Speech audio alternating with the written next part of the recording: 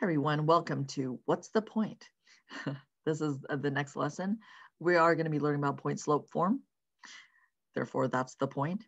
And if you take a look here, this is our do now in the warm up. Remember, this is in the packet, the Once Upon a Time packet, Once Upon a Graph packet. It was copied for you. I copied it for you, just for you guys. Hopefully you picked it up. And if not, that's okay. But it would be helpful if you guys do have that. So if you look right here, number 1 and number 2, we are going to be writing the linear relationship. Please note, it's just y equals mx plus b. So m being the slope, b being the y-intercept, right? And remember the slope, we liken that to the common difference, right? The thing that keeps on changing every time. So what do we keep on adding or subtracting every single time, right? And so if you look at this one right here, number 1, the contestant at the show game already has won a total of $27.50 when the game show was continued today. So he earns an additional $250 for each question he answers correctly today, right? So what is the thing that we keep on adding? The 250. So that's what we label this M. So there we go, 250x plus our B is what, think of that like the initial amount, right? Which is $27.50. Basically, what is it when we don't add 250 to it at all, right? What was its original amount? That's 2,750. There we go, just like that. So, and then if you look at this equation right here, or this graph right here, what is the equation of a line? We need 2 things. We need the slope and the y-intercept. Y-intercept is pretty easy to do. You just look for where the line is, where it crosses the y-axis, which is right here in between, right above the 40. And so if you want to kind of figure out where exactly above the 40, so I like to look at these units and go, okay, so halfway between 40 and 80 is 60. And halfway between 40 and 60 is 50.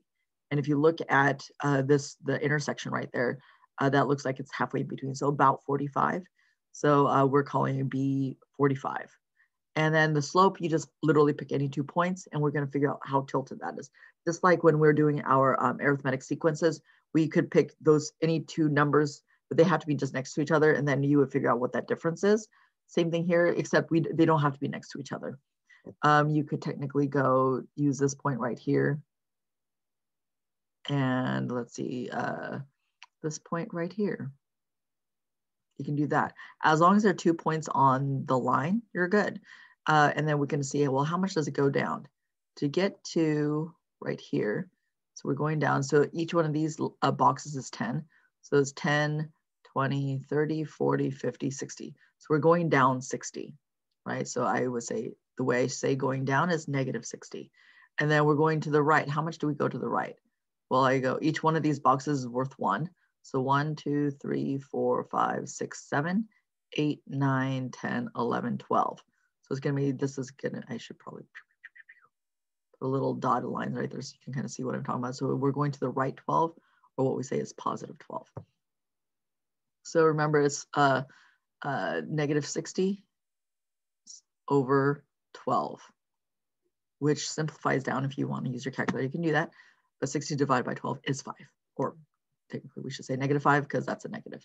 So our slope is negative. And if you notice right here, that's what we got. That was the slope, was -5.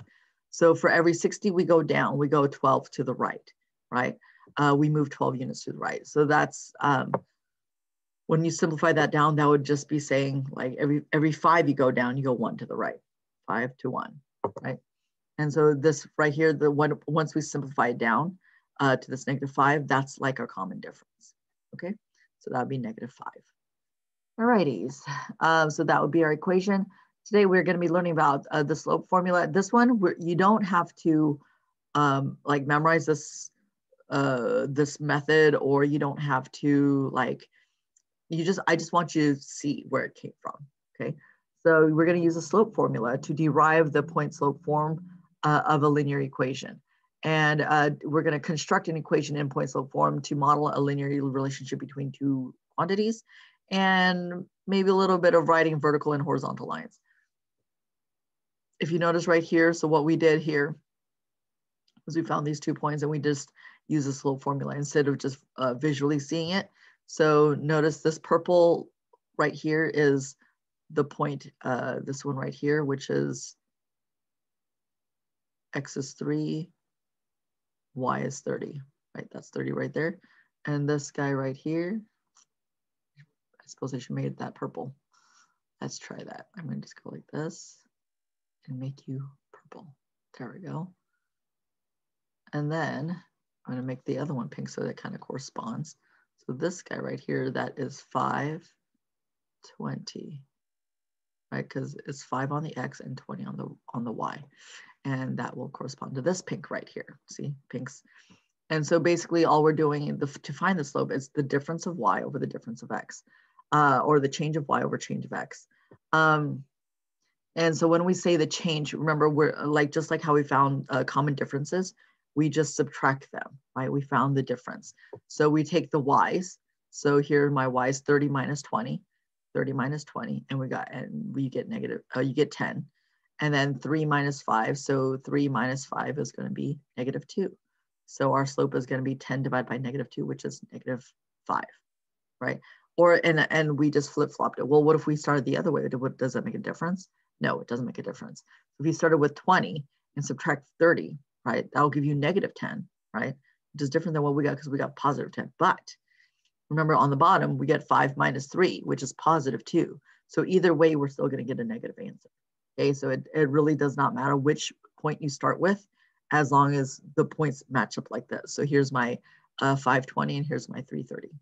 That sounds like times, but yes. And moving on to the next page. So here we got 2 pools going on. First pool, said the water level is 14 feet and drains at a rate of 3 feet per hour. So if you notice, this is my pool. I had to label it just in case, because there were some debate about what this looked like. So they're like, is that a cake? No. And so again, water level is at 14 feet. Remember, water is getting drained out either down here or up here, whichever, it doesn't matter. But we do know it's going down at a rate of 3 feet per hour. So it is either a very big pool or very slow draining. I don't know. So 3 feet per hour. And so here we just wrote it just like this. So we know that the rate of, whenever you see rate, you're thinking, oh, that's got to be like the slope. Rate is your common difference. So this is our M right here. And our 4 feet, that's what we're starting out with, right? So that's going to be our B, or our y-intercept. Okay, and so this is that's what it is. That's the equation. So again, if you did not do any of this part in the, or you just found your packet and you're going to do it now, I would do this first and then press play. Okay. Here's the second one for B, Bayside Diving Pool. So this one is a little bit different because they give us different kinds of information. All right. So it says the water level is at 15 feet after being drained for 2 hours, right? So here's 15 feet and that's after 2 hours. So it wasn't originally at 15 feet. So where was it before? Well, we'll find out. So, and then we know at another instance, so after 4 hours of draining, not 4 more hours of draining, just 4 altogether hours of draining, it's at a height of 12 feet, okay, or a depth, whichever one you want to call it. So it's 12 feet. So this is really, really, really deep, which makes sense because this is a diving pool, right? So if you notice right here, so if you notice that time difference, that's a 2 hour difference. So what happened within those 2 hours? How much did it go down? It went down not to 3 feet, right? So it went from 15 to 12, right? So we're thinking, okay, I know we're decreasing, so we should have a negative slope, or remember like a negative common difference, right? Because we're going lower.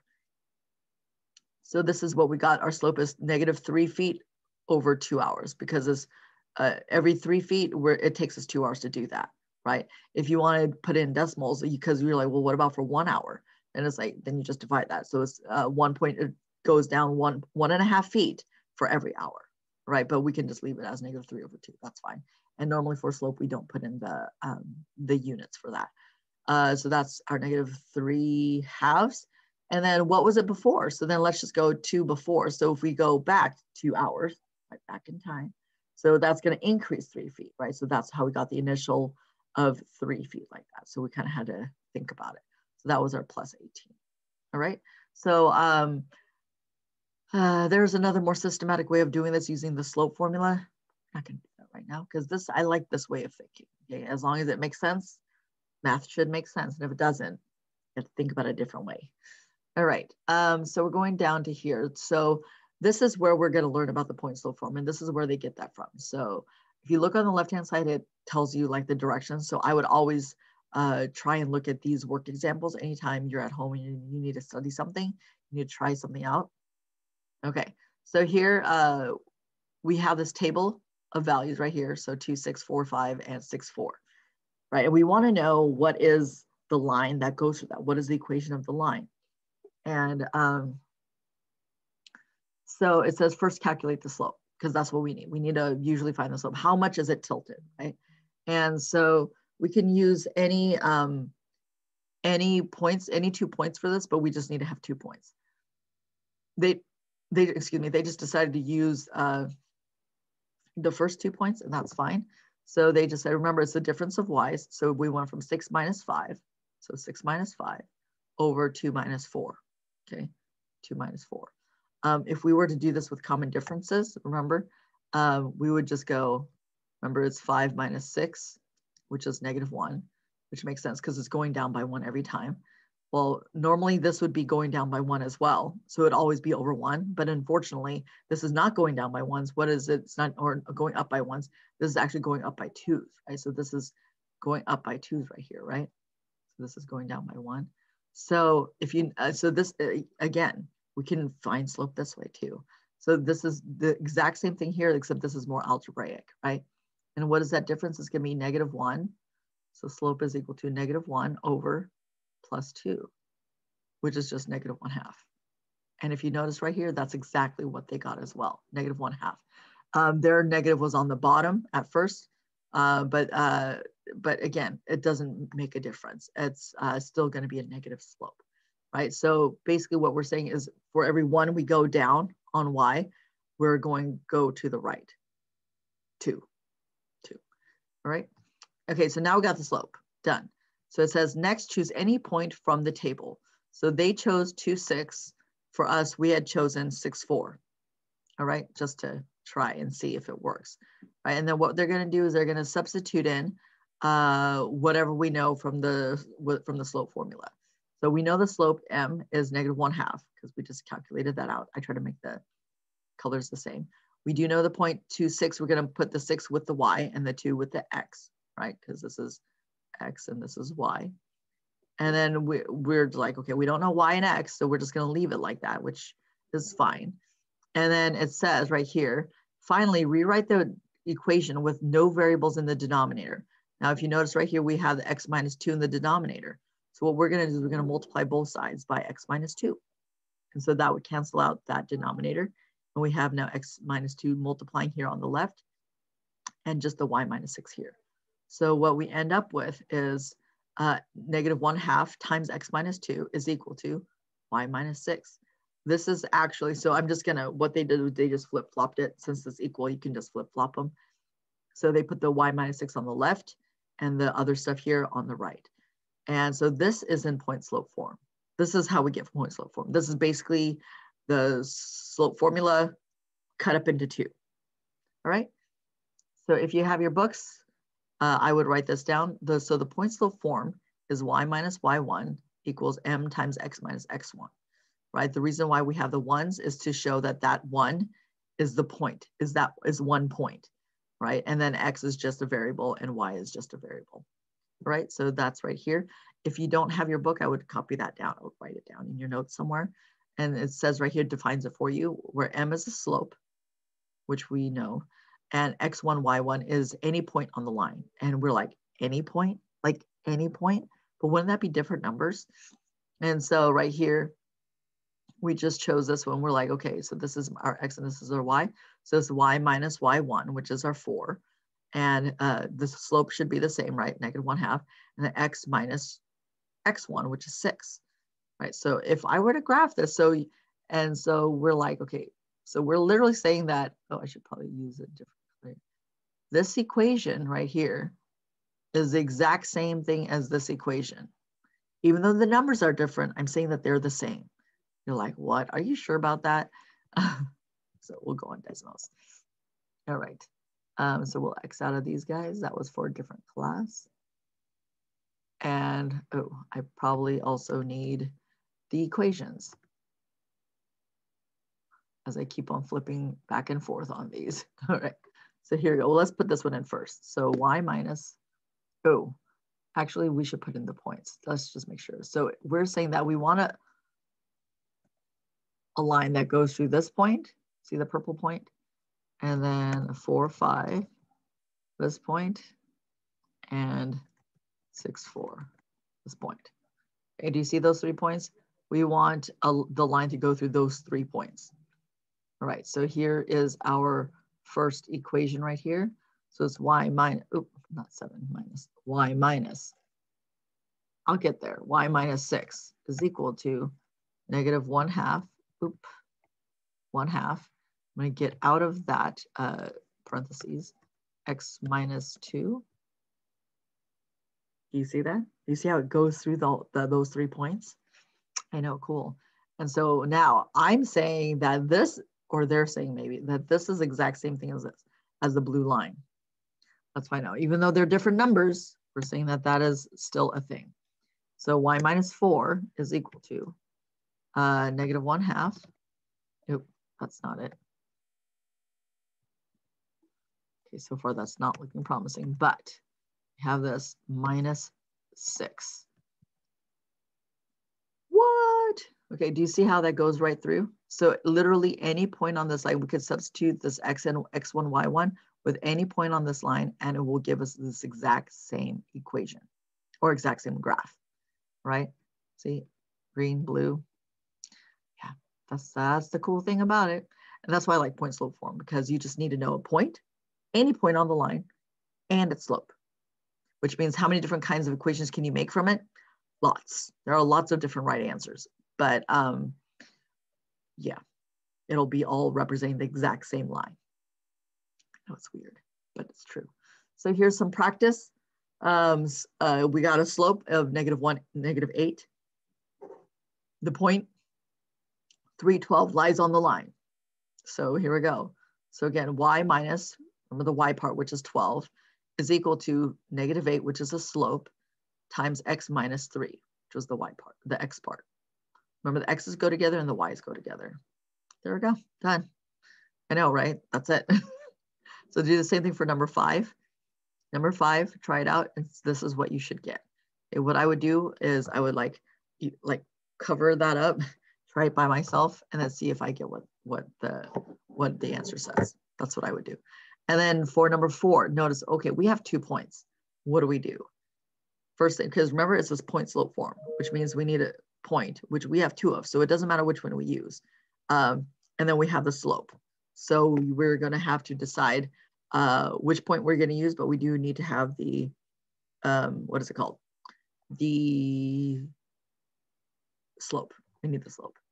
Let's go. So m is equal to, which one do you want to start with? Should we start here? So this is like y, so 5. So I like to go like this. 956 minus 836, because I'm going in this direction right here. So I'm going to subtract my x's. So it's going to be 429 minus 249. Okay, I don't know these numbers, so we're going to have to figure that out if you're ready. So 956 minus 836, which is going to be 120, over 429 minus 249. Oh, this is the same numbers, but mixed around. So that's going to be 180. So we're going to simplify that. So we're going to 120 divided by 180. Oop, 2/3. There you go. Keep them, because if you notice, if you put that on your calculator, you get 0.66666, like 6 bar, right? Please recognize that that's 2/3. If you have a thing where it simplifies it to a fraction, that works too. If you go here on Desmos, you can actually, it doesn't. You go like 2 divided by 3. You're like, oh, see, 0.6666. So this is going to be, so if you look at this fraction bar, you just click on that. Oh wait, that's not helpful. I should have said 120 divided by 180 is what I should have said. And before it would have been like this, and then you click on the fraction thing and you're like, what? simplifies it for you. All right, so there we go. That's another hack. All right, so we have our slope. So all we need to do is write in slope-intercept form. Here we go. So y minus, I'm going to use this first point right here.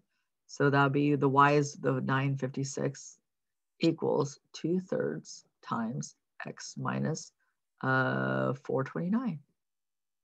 You could have also written y minus, now we're using this one, so 836 equals 2/3 times x minus 245 or 249. Oops, my bad.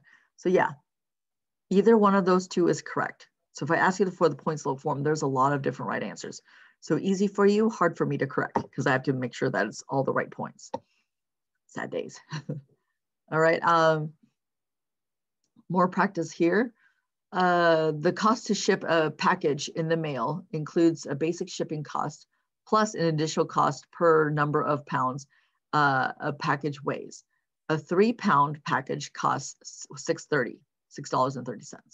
A 10-pound package costs $14. Okay, I like to make a little table here. So we're like, okay, well, 3 pounds. So 3 pounds costs $6.30, and a 10 pounds costs 14. Right. Well, what's the difference here? I'm going up for sure, right? So how much am I going up by? I'm going up by 14 minus. Oop. Probably better if I write that in right. $7.70. So I'm going up by $7.70. But is it for 1 pound? No, I'm going up by actually 7 pounds, right? So it went from 3 pounds to 7 pounds. So what's my slope? 770 divided by 7, which is going to be 1.1, so $1.10. So this is like $1.10 per pound. So I'm going to say $1.10, my dollar per pound. And I don't know why pound is LB. That's LB, by the way, but it is. All right, so that's my slope. So m is equal to 1.1. If you want to put 1.10, so for 1.10, that's fine. But 1.1 is the same thing. So what did it used to cost before? Well, we can kind of think about that. So if we want to extend this, let's just erase that just a little bit. We're going to kind of think about this. So 210. So like a pound before that, how much would it be? Well, let's just subtract 1.1, right? So that would be 5.2, right? Because remember the common difference, right? Because now we're going just by ones. And then before that, that would just be 5.2 minus 1.1 is 4.1. And before that, that would be 3.0. So base cost not, if it weighs nothing, $3. Okay, so that's going to be the base cost. So that's going to be our B, which is 3. All right, our B, which is 3. All right, so we're going to write that out. So that's going to be, where's my mouse? Y is equal to 1.1 x plus 3. All right. Again, there is a more mathematical way or an algebraic way of solving for that using the slope formula. You can totally do it that way. They do that up above where we kind of skipped it. Do you have to do it that way? No, not right now. But this is another way to get that. It's like more of a conceptual way of understanding what it all means. All right, moving on here. This is the same kind of concept that we talked about before. We are going to go now to the talk. Oh, but I will say number 9, something important. So if you know the slope and the y-intercept, which form should you use? If you said, oh, the slope-intercept form, and I'd be like, well, why would you use that? And you would be like, oh, because it has the slope and the y-intercept. That's all we need. So there we go. Could you put it in point slope form? Yeah, because the y-intercept is a point. but why not just put it in slope-intercept form, right? 2 points, it's up to you. You could either put it in slope-intercept form or you can put it in point-slope form, up to you. But this one always has that additional step of you need to find the slope. This is not given to you. All right, for me, I'll say point-slope form because the only thing you need to find is the point. If I can write point. If you don't use, if you want to go into the slope-intercept form, you would have to take the additional step of finding out what the y-intercept is, which you'd have to do algebraically. And then right here, what if you have a slope and a point other than the y-intercept? What should you use? And if you said, oh, Miss Lee, point-slope form, because we have a point that's on the line and the slope. There we go. That's why they call it the point-slope form. All right, we're actually going to move on here. We're not going to do this. I know we talked about horizontals. I'm sorry. Just know, as a very big, quick thing, I'm going to make 2 graphs there. If it is horizontal, like this is crossing here at 3, right? Then it's just y is equal to 3. Because why? Because y is equal to 3 every single time. It does not fluctuate from that. If it is like this, and it crosses here at 2, then this is just, well, it's not y. What's always constant? X. It's just x equals to 2 because x is always equal to 2. It does not matter what y is. X will always equal to 2. We're like, well, what about y equals 10? Well, x is 2. Well, what about y is equal to -4? X is 2. See what I'm saying? It's always 2, right? Wherever the line is, that's what x is going to equal to.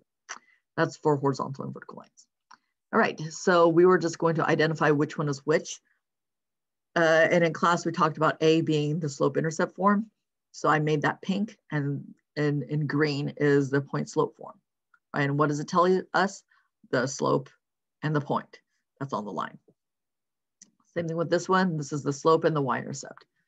Let's see here. What in the world is this? What information can you determine? Just by looking at this, you're like, well, this kind of looks like the slope-intercept form, except we have this +4 here. If only we could get it to the other side. I think I can do that. We can just subtract 4 on both sides. We get y is equal to 2x minus 4. Notice I am not adding those together or subtracting them together because I can't, because they're not like terms. One has an x, the other one doesn't. Doesn't mix. So, oh, now look at it. Slope-intercept form, right? What's my slope? 2. What's my y-intercept? -4. Right here, what is this one? Kind of looks like this slope-intercept form, except it doesn't have a +b. Oh, but it does, right? Because notice here, if there's nothing there, there's actually a +0. So what's my y-intercept? 0. And let me just show you. So I think it will be beneficial if I showed you. So let me just X all these out.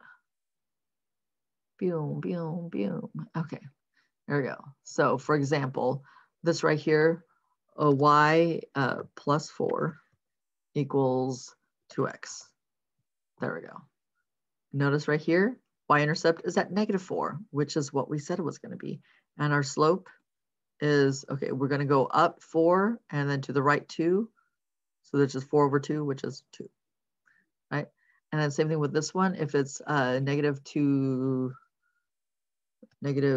divided by 7, x, oops, x, there we go. I'm gonna erase that. So notice right here, where does it cross? Right here at 0, just like I said, the y-intercept was 0, right? And 2, 7, so we're gonna go, and notice, do you see how it goes down? So it's decreasing, which is what we thought because it's negative, right? And then we are going to do this one right here. So remember, it should go through the point -4, -5. Why do I say -5? Because this should have been a minus. Remember, we're supposed to always be a minus, but it's not. Why is it not? Because it was a minus a negative, right? So that is actually a -5. So we go y +5 equals -x minus 4. And if you notice right here, so it should go through the point 4, -5. So let's go a little bit closer. So here's 4, -5. What? Right there, 4, -5. Because if we went to 4, +5, 4, +5 is over here. And notice there's no point there. See, I told you I was right. And our slope right here, if that's just a negative, what does that mean? Right? That just means it's a -1, right? So we're going to go up 1 and to the left 1, or down 1 because it's decreasing, right? Down 1 and then to the right 1, which down 1 to the right 1. Yep, we're still on the line, just like that. And y is equal to 19. Is that going to look like this or like this? Which one? You tell me. We'll find out. So remember, where does y always equal 19? Where does it equal 19? You see that up there in the green? That's where y is equal to 19. Oh. Yeah, this is something else. So yeah, and I don't know if this will do it. Let's find out. Y equals, oop, it does. Yay. Sometimes I'm like, it's not a function, so I don't know. Right, there we go, right here. So x is equal to 5, just like that, because that's where x is always equal to 5. All right, so I'll see you guys later. Have a good one.